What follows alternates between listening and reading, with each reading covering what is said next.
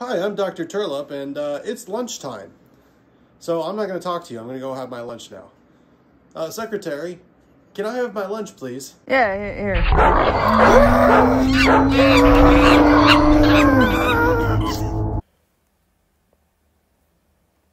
Welcome to Lecture 21, everybody. My name is Art Turlip. Let's get started. So, today we're going to be talking about transfer functions. So we've really already hit on these over and over again. We're just going to formalize what we are seeing now and do some examples that utilize the transfer function a little bit.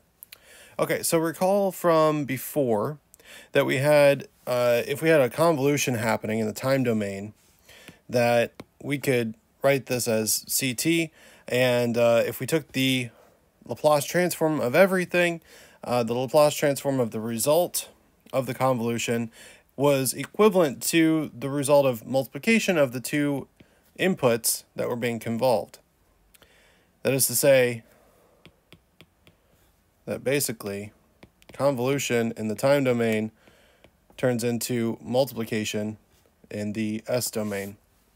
And we're going to see that the inverse of that is also true. But I don't know if it'll come up in this course or not. But effectively, there is a duality here as well. So you could switch S and T here, and it would relatively hold true as well.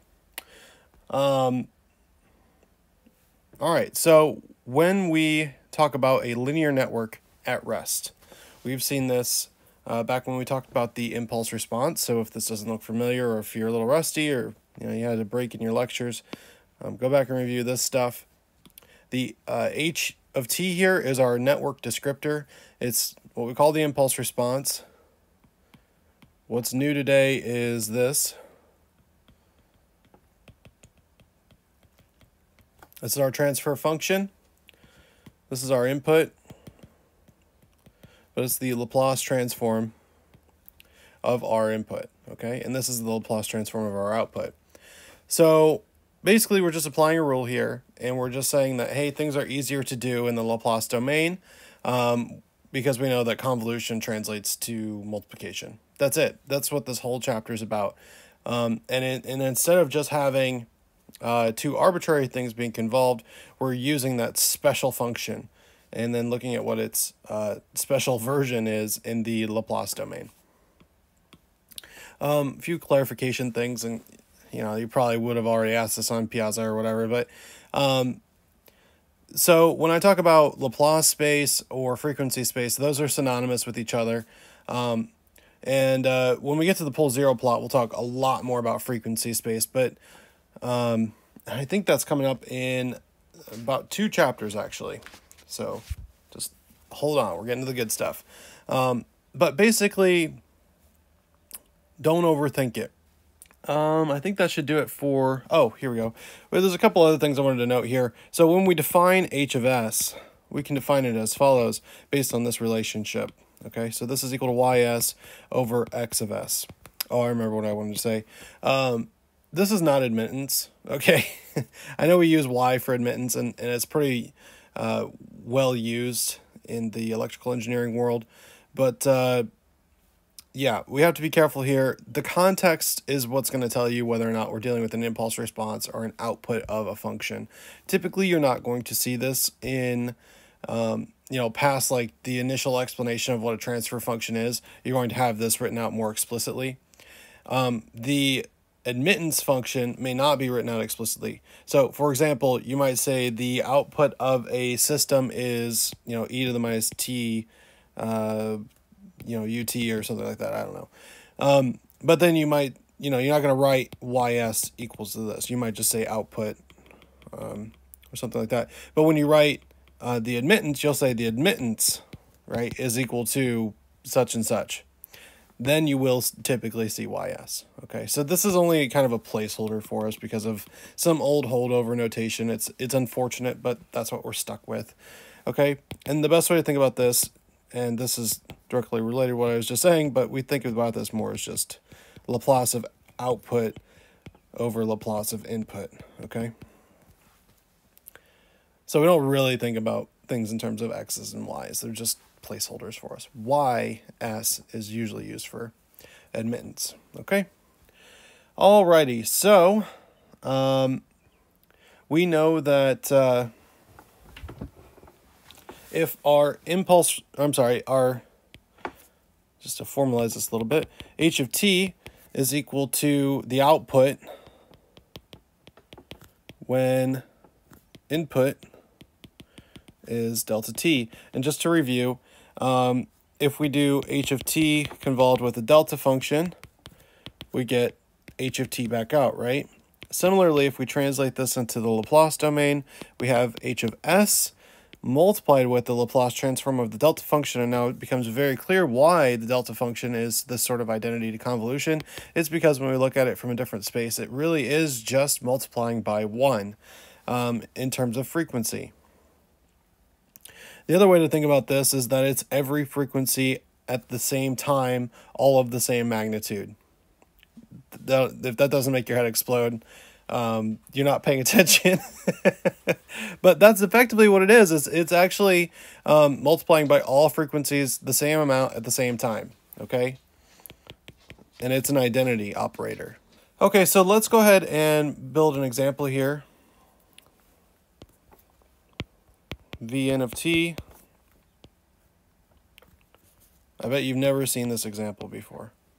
Not in a million years, okay? 100 ohms, 0.1 farad capacitor.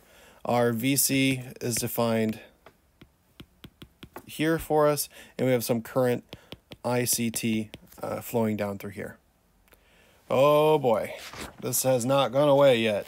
It needs to just die. So sick of seeing it. All right, let's transform this into the Laplace domain, and at least let's get some new colors going on here. Let's get some green. Maybe it's July by now. I think it probably is, actually. Should be. So we'll do some Christmas in July. Okay? Here comes Santa Claus. Let's go. So I'm going to transform this. And the book actually doesn't create this block diagram. I would like to add it in here. Okay, now, this is what we look like. This is 10 over s. And by now you should be able to figure out this equation. We did this last time. And I think maybe the time before that. But I think it was mostly last time. And we have 100 ohms right here.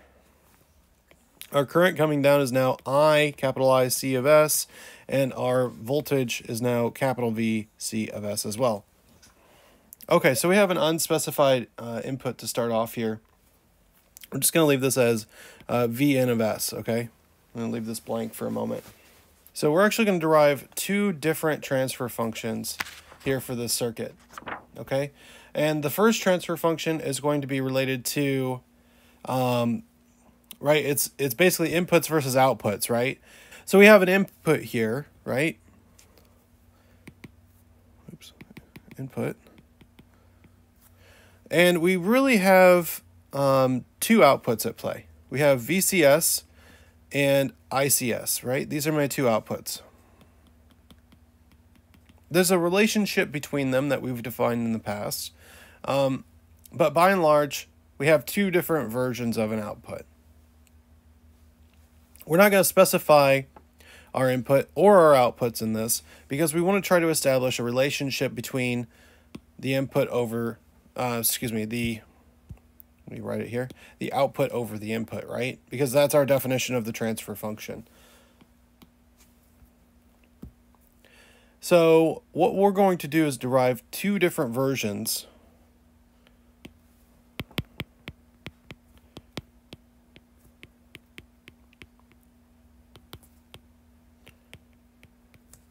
of the transfer function. Now, in practice, you don't really need to do this. This is more for your own education to see what's going on here. But effectively, once you've defined the relationship between these two, i.e. the ratio between them, you also get the ratio or relationship between these two, right? Because we know that current and voltage have this nice relationship for time-dependent systems or reactive systems, and we have those continuity equations and then their counterparts in the frequency domain. So everything here has already been defined. We're just formalizing the relationships that we're already aware of. And in this case, we don't have a specified input or output. We're wanting to build a nice equation like a good mathematician would do, so that we can use it over and over again for the system, no matter what the input-output relationship may be. Or, I'm sorry, whatever the input may be, we'll be able to determine the output. Okay, so what are these two different versions of the transfer function? Well, the first one we're going to examine is with respect to, I don't know why I wrote that. Everyone should know WTR is with respect to. If you don't, there you go. Now you know. All right, so we have a little voltage division problem here. VCS is equal to ZC of S over ZC of S plus ZR of S, right? And this one is constant with respect to S. We knew that going into this. Right, we have ZR is right here. ZC is right here. Okay, so we know that ZC of S is equal to 10 over S, and ZR of S is equal to 100. So we write this equation as follows. We have 10 over S over 10 over S plus 100. This is not quite the nicest form. Oh, I forgot. This is a voltage division problem, right? We probably need some voltage here. Vn of S. Okay, so this is Vn of S, and we're just going to keep that as a variable for the time being, right? Sorry, it's a little sloppy. You can look in your book to follow along. Okay, so we rewrite this equation, and what we end up with is VC, I'm sorry, let's simplify this first. I don't want to do that step yet. So we rewrite this as 10 over, we'll multiply the S through 10 plus 100S, okay, times Vn of S. And then this is equal to, we're going to divide top and bottom by 100. So we have 1 over 10 over S plus 1 over 10. Now, you may be tempted in seeing this form to think, hey, this is one of those nifty sine or cosine functions. It's not, because there's no square here, right? And there's no square here. We only get those when we have the square. Okay. So there we have that. The 1 over 10 on the top can fall to the outside easily enough, because we know that that constant factor really doesn't matter when we're trying to take the Laplace transforms of things. Okay, so let's transcribe this over. C of S is equal to this expression. What we want to do is write our outputs over our inputs. VC of S is an output. Vn, I hope you recognize, is an input, right? So what we need to do is write their ratio. It's actually rather trivial to do this. It's a trick we've seen time and time again. 1 over S plus 10. Notice here that this is just a shift in frequency. And then we have a constant scaling factor over here, which we're going to get to in, I think, about 5-6 chapters or so, where we do frequency and magnitude scaling. So that'll be fun. That chapter is a lot of fun. I enjoyed that one. It's like a little game. But until we get there, this is all that's happening. We're just taking the Laplace inverse Laplace transform of this guy. And let me draw this a little bit nicer. And what we end up with is the following. We have h of s. Notice here that this is equal to h of s now. This is like the whole big deal we've been working towards this whole time. And I'm just like, oh yeah, and by the way, it's here. There it is. That's our transfer function. So for any VC that we have as an output, we can determine Vn. Or conversely, for any Vn, we can determine VCS. Notice here that this is within the frequency domain, so if we wanted to then figure out what our impulse response is, and you guys remember how much fun it was to figure out the impulse response, right?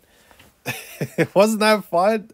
Doing all that convolution, then taking the derivative of the step function crap, or the step response? No, that wasn't fun. We didn't like that. We like to do things the lazy way. So, then we want to transform this into the time domain, right? Going from S to T. To get that impulse response, I want to do things the easy way. So I end up with 1 over 10, and we just have e to the minus t over 10. Now, note here that if we didn't want to, write out the impulse response here and then do a convolution every time, we could also take some arbitrary input here and just roll with it from the frequency domain perspective. Okay, so suppose then we have v in of t is equal to 5 ut, and keep it simple. Then if I take the Laplace transform of this, I end up with v in of s is equal to 5 over s. Then what we do is we just multiply this to hs, which is 1/10 1 over s plus 10, 5 over s. This is equal to hs times v in of s, which is equal to vc of s. So then we do our little partial fraction method here, and we end up with, I'm not sure if the reference there is correct, but anyways, it's what we've seen before, and we end up with the same vct. If you do the work, you end up with vct is equal to 5 times 1 minus e to the minus t over 10 times ut. And you could either do this in the frequency domain or the time domain if you wanted to simplify this using partial fractions, or just do the convolution with this guy right here. Either way you want to do it is fine. Okay, so now we need to establish a second transfer function.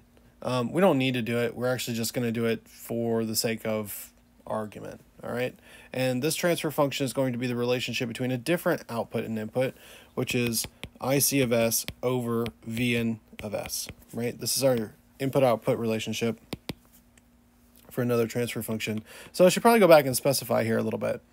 So this transfer function, since it's not the only one we could specify,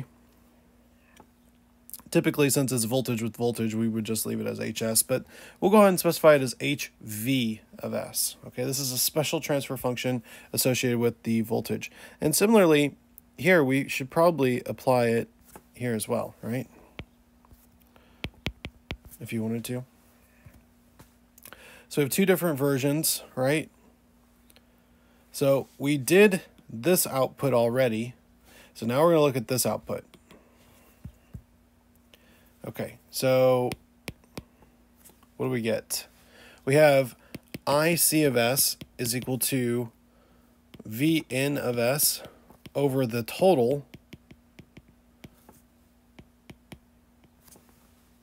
right? The total resistance, or the total impedance, we should say, right? It's not resistance anymore, it's impedance, truly, because we're in the frequency domain. The total impedance of the system. So looking back at our block diagram that we made, right here, if I have some current that's flowing through here, right, the total impedance of the system is just the sum of these two resistances.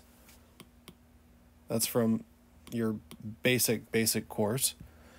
So all this is just the sum of ZC of S and ZR of S. Noting here that ZR of S is actually a constant with respect to S. Okay, and then Vn is just going to go along for the ride because we want to treat it as a variable because we want it to be very able to be anything else. See what I did there? Okay. Okay, so at this point, I'm going to actually probably diverge from the textbook here. I went through and I checked it over and over again. I think I'm right. I'm never right with respect to Tom, okay, because he like never makes mistakes. But I think I got him on this one. So let's go ahead and run this through. If I'm wrong, someone correct me, please. But I think the book has a pretty egregious error towards the end here. For chapter, what is this, 24? All right, so here we go. We end up with the following. I'm going to rewrite this expression as IC of S over Vn of S. Okay, and for this one, I have HI of S, right? And this is equal to just whatever's left over. So this is that ZC plus ZR on bottom. So ZC is equal to 10 over S plus 100. And here's where I think the book kind of screwed up. Man, I really hope I'm right. So, yep, if you think you're right about something, just go with it. You know, it's better to put yourself out there and be wrong and take the hit than it is to, you know, let something that is wrong stand by. This is actually a good learning point, okay? So when I was in the Air Force, there was a reliability method that everyone was using, and it had been around for, I kid you not, 30 years, okay? 30 years they've been doing this. And based on the way that they were collecting the statistics for the system, this method, to me, made no sense, okay? And to stand up in front of generals and stuff, you know, or your boss or whoever it is in the future is not easy. It's not easy to stand up there knowing that you could be wrong, knowing that you might be stupid. Don't be afraid. It's your job as a scientist or engineer to stand up and say, hey, I think there's something wrong with this. Can we investigate it? Okay, and here's what I think is the alternative solution. Always stand up for what you think is right, whether, you know, especially when it comes to the numbers. You're supposed to be the expert.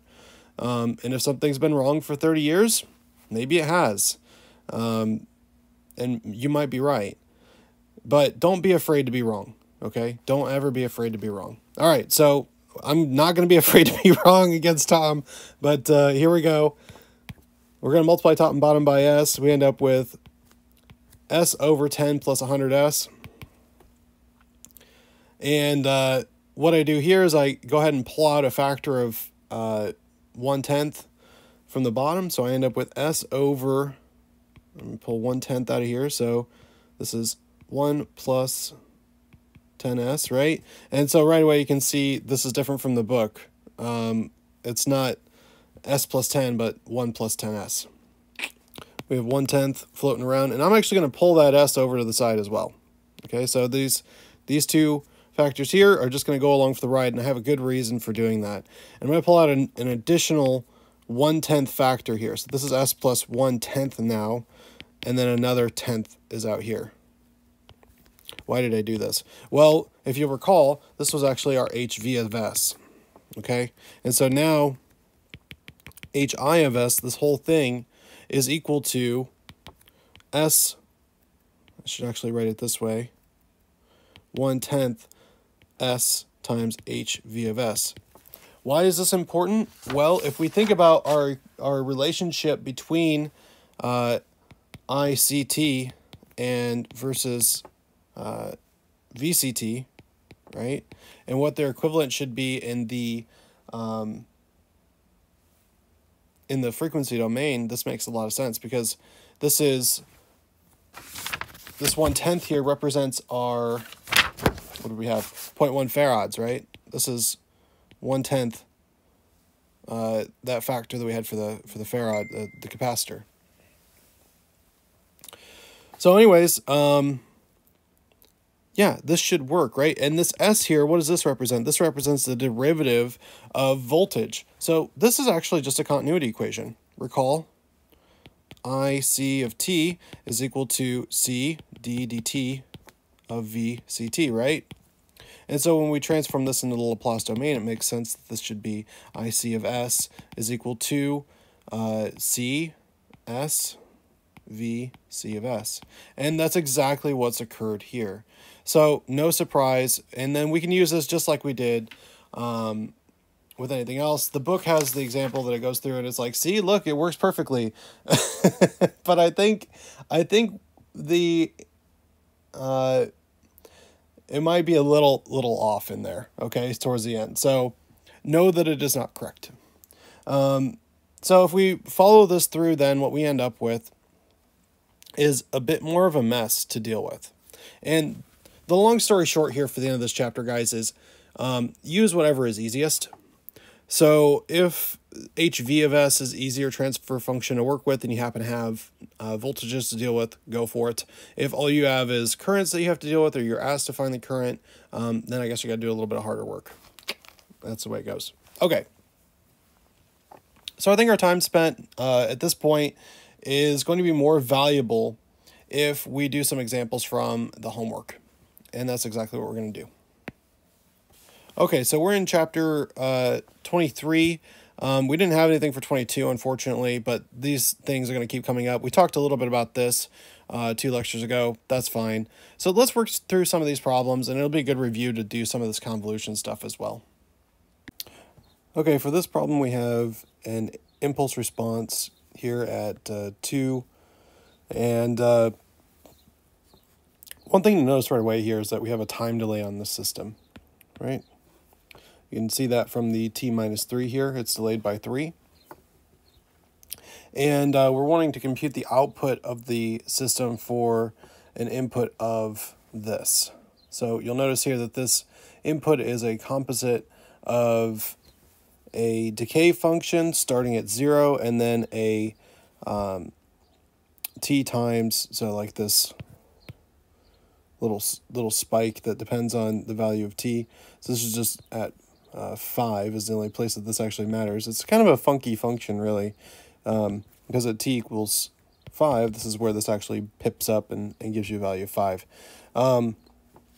If this were to vary, then what you would have here is, these pips that would be dependent effectively on wherever your shift was. So the shift would grow as it goes through. So this is kind of an interesting function to think about, just in general, outside of the context of the problem. At any rate, this is a really good practice problem for dealing with those pesky limits of integration in this problem, and we're going to walk through that. Okay, so here we start off with our classic convolution integral, and we go ahead and evaluate f at tau, and I think that's probably the easiest way to approach this, although you could switch these, right, in terms of which one had tau and which one had t minus tau. But I think because f is a little bit more complicated, it's probably easier to deal with as just a tau substituting in for all the t's, because it doesn't have it has more parts than this guy here. Okay. So as we move through, we plug everything in, and note here that we are careful to replace the t with a t minus tau here. Okay, otherwise everything else is pretty straightforward. And then this problem has also broken up the integral into 2 parts here. So we just do the convolution of h with this and the convolution of h with this. And we're allowed to do that. We've seen that before. Okay, so what we have for the first part here is we're looking at a function that's running from, it starts at whenever this thing is equal to 3, right? So when t minus tau is equal to minus 3 is equal to 0. So we want to get a specific value of tau for when this thing turns on. Okay, well, when would that be? Well, that would actually be at t minus 3, right? T minus 3 equals tau is when this thing turns on. Now, the real question is does it go like this, or does it go like this? So we have to be careful here, because at first you might see the t and say, oh, well, it should look like this. But actually what's really going on here is this is a function of tau, right? And so this track that we're on, as we've discussed before, the track that we're on is the tau track. And so, as a matter of fact, it turns on at tau equals t minus 3, whatever t may be specified as, or whatever t may be. But it's on before that because we have a minus sign in front of tau in this expression here. Let me explain a little bit further. So notice here that this is not tau minus 3, right? If this were tau minus 3, it would just be some step function shifted over by 3. Instead, what we have is t minus tau minus 3, right? Okay, so this is facing the other direction. All right. With that in mind, it's actually quite easy to accommodate this step function within the bounds of our integral. So we go from wherever we started, okay, going ever backwards, all the way from minus infinity up to t minus 3. So our upper bound shall ever be t minus 3, no matter what. And so we see that here. Now, as for the lower bound, we have a similar argument, but it's not reversed, right? It's just this u of tau function. So on the tau track at tau equals 0, as a matter of fact, right? This is u of tau, not u of t. At u of tau equals 0, that's where the jump occurs, and then ever after 0, from 0 to infinity, it is on. And so the combination of these two functions gives us a limit of integration from 0, going ever forward, and then stopping at, picks up from over here, sorry, got a little bumped around here, until it hits that t minus 3 marker. And this is great because it enables us, as we've seen in the past, normally this goes up to, goes from 0 to t, but it actually just shifted our function a little bit for us. So no big deal. Nothing very strange here. Just follow suit with what the step function is telling you to do. Okay, so the rest of the stuff is pretty trivial. 8 is just 4 times 2, and this guy's just carried along for the ride. Let's look at this other integral now. Let me erase some of my junk here. For this delta function, everything is turned off except at tau equal 5. And at tau equal 5, the integral just gets assessed as being equal to 1. And then if you're multiplying stuff to this, the stuff relative to that is constant at that point. So it's just the value of the function, the input function to the integral at 5. Well, actually, so that makes this pretty easy. We just assess by doing the integral here over d tau. What we're doing with this bit here is essentially saying, yeah, that integral is nice and all, but because I have this fancy function in here, I'm only going to effectively give back the output at that value. Let me write it out a little bit more explicitly. If I have f of tau here times delta of tau minus 5 d tau, this is actually just going to give me back f at 5. Because the only place where this is non-zero is at 5, and when I assess the integral with this attached to it, it's just spitting back out that value. This is a very weird integral, but recall that when f of tau was equal to 1, this actually just spit back out the value of 1. So it does make a deal of sense. Okay, so with that in mind, I'm pretty confident that you are aware of what this should be moving forward. And we go ahead and continue to simplify this other a little bit less complicated integral on the left side. And we just take the antiderivative here and evaluate it from our limits of integration. No big deal. You guys know how to do that. There we are. And then we add that other bit to it. Notice we can't combine these very easily because of the fact that they're different time shifts from each other.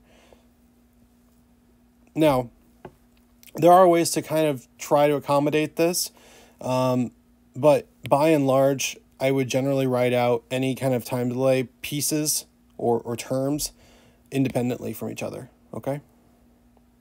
All right, so let's look at a Laplace transform method for this very same problem. And what we're going to do is we're going to transform everything into the Laplace domain first, and then do some partial fraction stuff, and then we're going to come to the exact same output. Okay, so recall that we can, when we apply the Laplace transform, we're calculating it for f of s, we can actually distribute this over addition. And so we can take this piecemeal, and right here we see we have a constant that's just going to float along for the ride, times e to the minus 4t. This is a great problem because it's going to demonstrate two important concepts for us, which is frequency delay and time delay, or frequency shift and time shift, I should say. Delay is not really the right word. It's a shift. So what we end up with then is when we calculate the frequency shift in the frequency domain, it's just a simple slide over for s. Recall that this minus sign is part of our form, so we have s plus 4 over here. The ut is the original form of the function that is being frequency shifted, fortunately for us. So what we end up with is just the form 1 over s, where this goes, where s, let me write it this way, 1 over s, where s goes to s plus 4.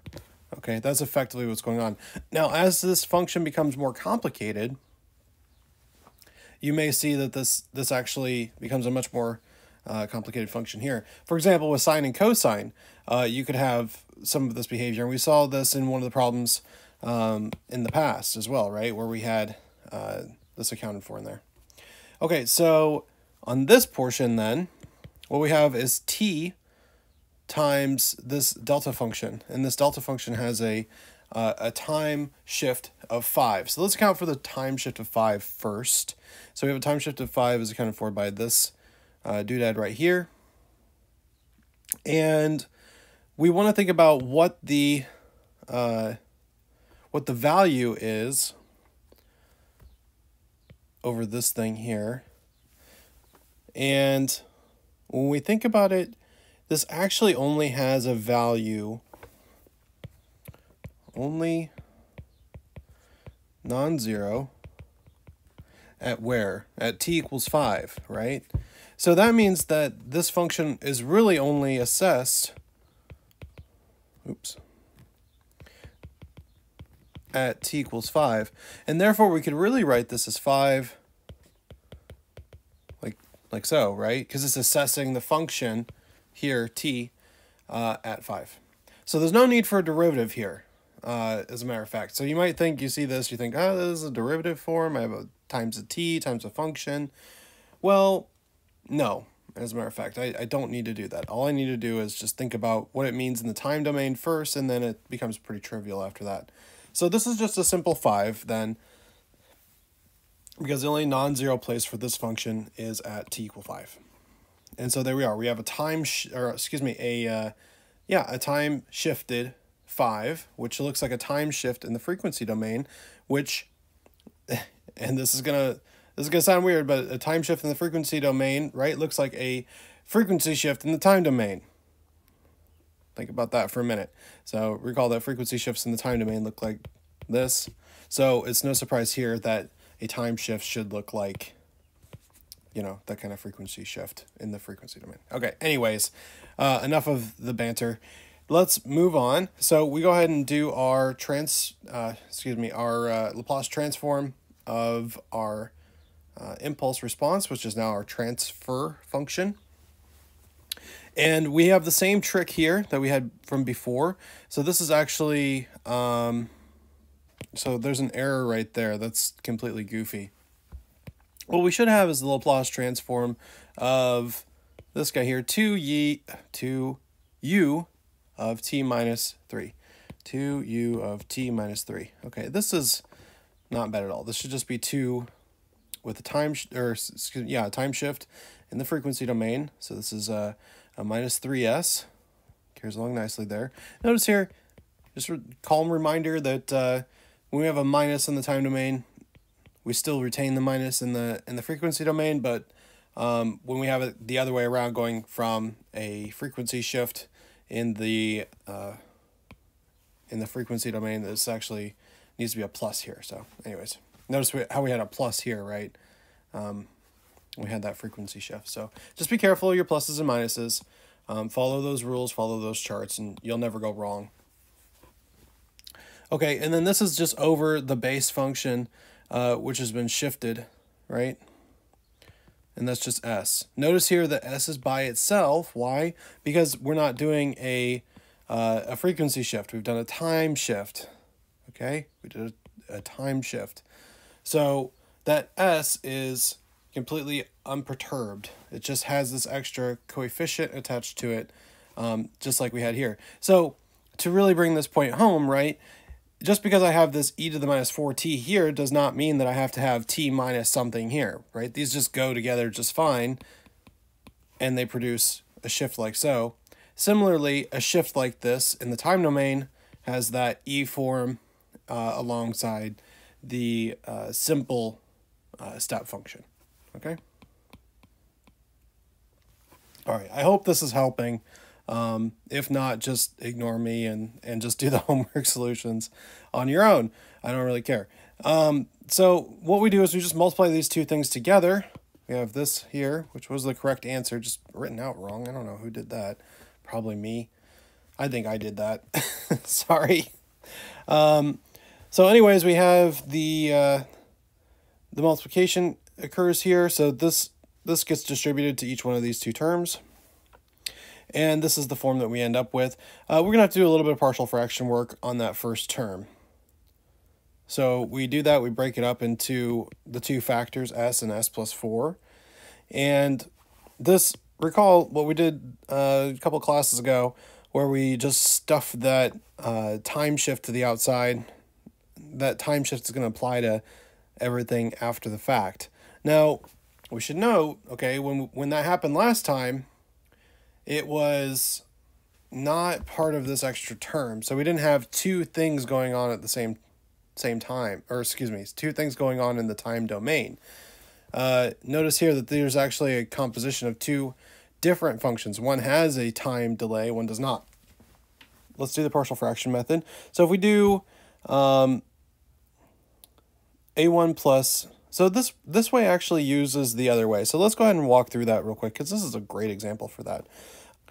We're going to write it this way. So SA1 plus 4A1, okay, plus SA2 all over S times S plus 4. And that's just adding these two things together. You know how to do that. You multiply top and bottom here by S plus 4, multiply top and bottom here by S, add the two numerators together after you've executed the multiplication, and what do you know, your bottom is just those two factors multiplied together. Now, why would I do this when I just, wanted to pull them apart? Well, the answer is simple. I'm trying to find those coefficients that go here and here. Okay, so I know now that whatever was up here is equivalent to those two, but before I even did this, I pulled this guy off to the side. So effectively what's left up here is this is 8e to the minus 3s on the outside of 1 over s plus 4. So this just has to be equal to 1. Whatever this is has to be equal to 1. Okay, knowing that, then I have a1 plus a2 plus 4a1 is equal to 1. Well, I don't have any s's here, right? I have 0 s's. So this must be equal to 0, and this must be equal to a quarter. So a1 is equal to 1/4, and a1 is equal to minus a2 because of this expression here. So that means that a2 is equal to minus 1/4. Okay, just as we've shown here. And that's where this these two expressions are coming from, I guess you could say. There's really effectively two equations because of the nature of polynomials. It's quite nice. And so now we can plug in those values for a1 and a2. Notice that this quarter just multiplies, and we just have like that -1 hanging out, and we just divide out the 8. So we end up with a nice clean expression here that looks like so. We could try to clean this up a little bit, but as it turns out, and you should recognize this right away, these are two different time shifts here. Okay, so we want to keep them separated. We got to keep those two time shifts separated. And as a matter of fact, I would even separate out these two expressions as well and distribute this over to this guy. Okay, so that's just a recommendation. So as we take the inverse Laplace transform of this, we end up with, we can break this apart, right? So let's take this first bit here. We end up, is that right? Is that what I had before? Yes, it is. Okay, just making sure there's no typos. So if I take the inverse Laplace transform of just this part, I end up with 10, and then it's a time shift on a unit step function. Okay, so unit step function, and this shifted by 8. No surprises there. Why? Because I started off with something that was delayed by 5 and then delayed by 8. Or, sorry, delayed by 3. So, that kind of actually makes a little bit of sense here. All right, well, I can buy that. If I convolve two delays, I end up with something that's kind of the sum of those two delays. All right. Okay, so we kind of missed this talking about it in the first place, but notice here that when we distributed this to the two terms that I have here and here, that I ended up with a new time shift here that didn't exist before because I compounded the two time shifts together.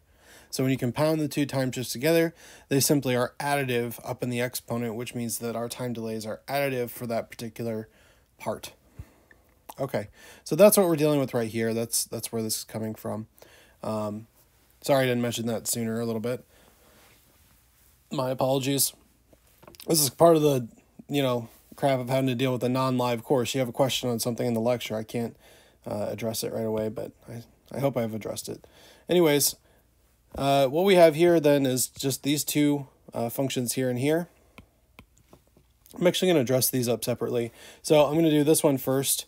So we have 2 times this 1 over s function, which is u, and that u function is delayed by 3. That's it. Okay, and now I'm going to do the same thing, but with this function here. So it's a minus 2 then, and I have similarly a delayed unit step function of 3, but I need to be careful here because I'm also doing something else to it. What else am I doing? I'm actually doing a frequency shift, right? So if I really want to do this right, what I need to do is make a little bit of room for myself, and I'm going to tack in this extra frequency shift like so. Okay, and when I do that, however, I need to note that this time shift is applied to the entire function, okay? So I still need to make a little bit more room for myself, right? Because what I really have here isn't just a t, it's a t minus 3, because everything that this function touches is time delayed. Okay, so this is actually minus 4 t minus 3 up here. Okay, so a little bit tricky, but it's not too bad. All right, when you break it apart, it's really not too bad. Now you say, when do I know, how I'm supposed to delay this, that, or the other? What are the order of operations on this thing? Well, there really aren't a nice, clean, specified order of operations. You could probably make one up if you wanted to. But it really is just about the intuition on it. So looking at the intuition here, this frequency delay is just a factor, right? And that factor depends on t. So anything that depends on t, though, needs to account for any shifts in t. Probably first, because those are the most internal thing to the final expression, right? If you're looking internal to the input variable, what does the input variable see when it first pops into this expression? Well, it should always see on these two terms, it should see a minus 3 next to it. And so you kind of have this, in mathematics, we also have this sort of notion of looking through the circuitry, so to speak, to see what the input variable looks at. Now, with that in mind, it does that, and it has this extra frequency shift attached to this, so it gets a little complicated, but you guys can handle it, and, a little bit of trial and error will sort you right out. Just keep practicing. You'll get the hang of it in no time. Okay, so let's see here. We can simplify this mess. I actually really like it like this, because it shows us if we wanted to go back, right? If we did some other stuff here and we wanted to go back, well, I know that's a frequency shift. I know there's a time delay. So I like it broken up this way. I actually don't like it broken up this way. So this would be a great way to answer the question. It's like so. All neatly broken out, okay?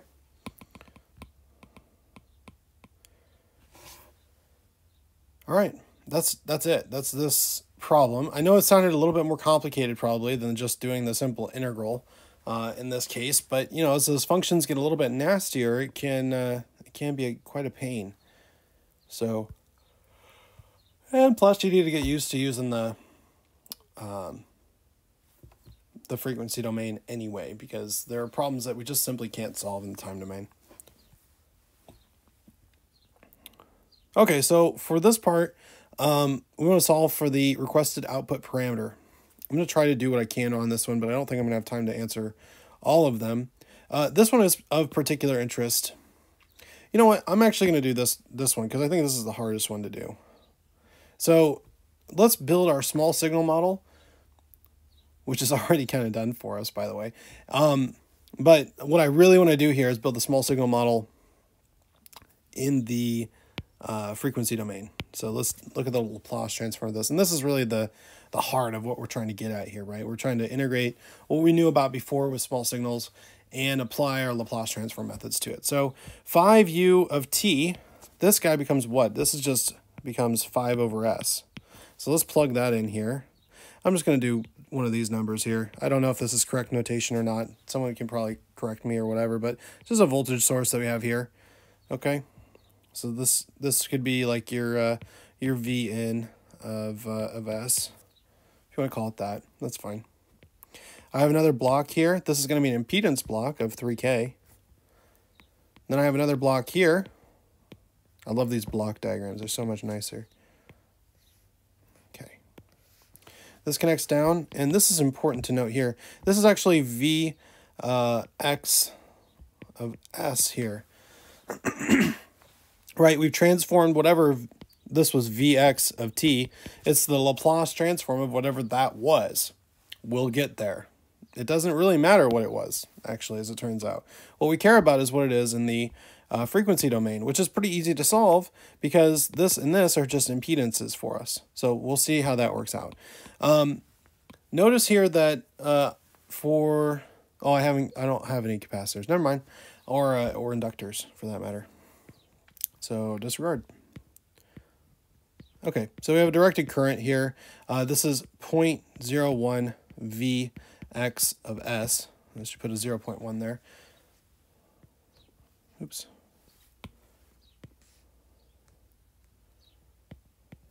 Another 2K impedance here.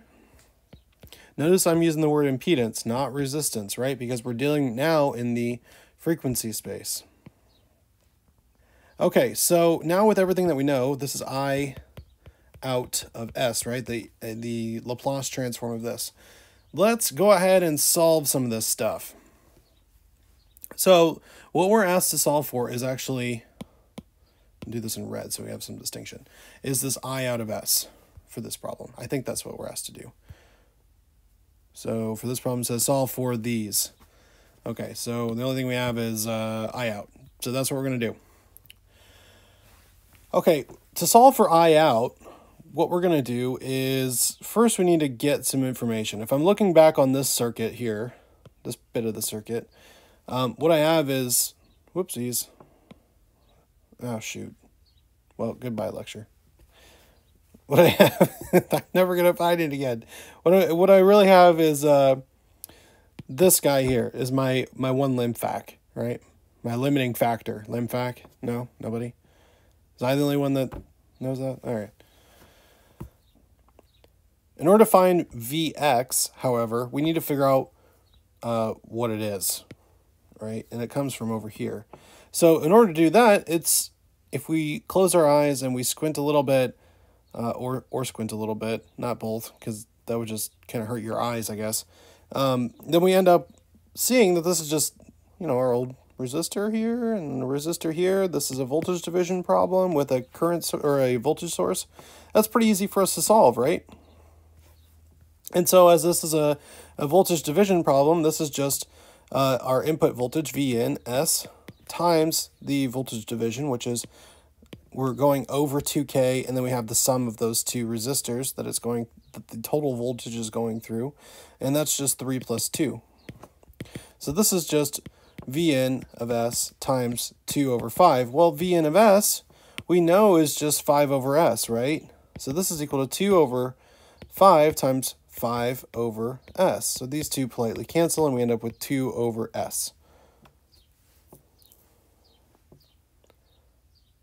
Okay, so if Vx of S is equal to then this thing, right? Because we said this was equal to Vx of S. If Vx of S is equal to that thing, then we just need to multiply that by 0.01.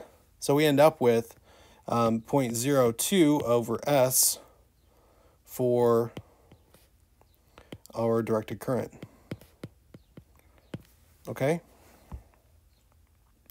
Now we get to do the good stuff. So we get do a little bit of KCL here, right? So I have a current that's coming through this way. It has to match up with the current I get from here and the current I get from here, right? So effectively what I end up with here is 0.02 over S, it must be equal to the sum of these two. Well, since my my current running through this resistor is the same, it has the same resistance here as it does here, these two are in parallel, and so whatever I had here must be half of what I originally had going through in the opposite direction. It's a little confusing. Let's think about it this way. Okay, oops. If I have current flowing through here, right? And I look at this system as being kind of cut off right about here, then what I end up with is this is going to take half of the current from this entire business because I know that these two resistors are equivalent. Therefore, let's write it here. I out of S is equal to minus 1/2 of total current through both resistors. Okay? That said, if I know what the total current is with respect to I out, I can probably write a nice expression for all this.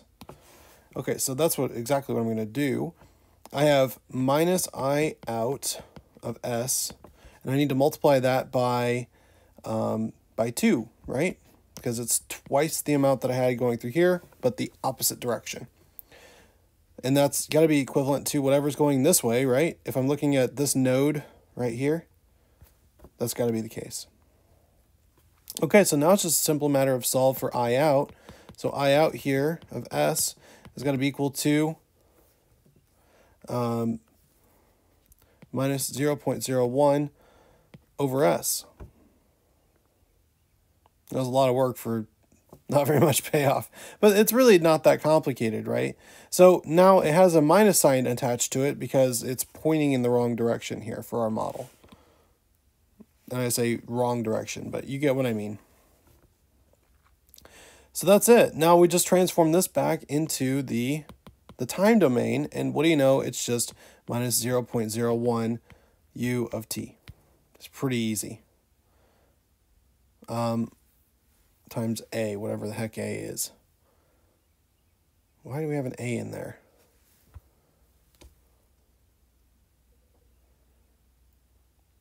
Well, I have no idea why there's an a in there. Probably some reason. If anyone knows, send it to me in a letter with some pizza rolls. Okay, I'll eat the pizza rolls and I'll send you back your greasy letter. Bam, problem solved.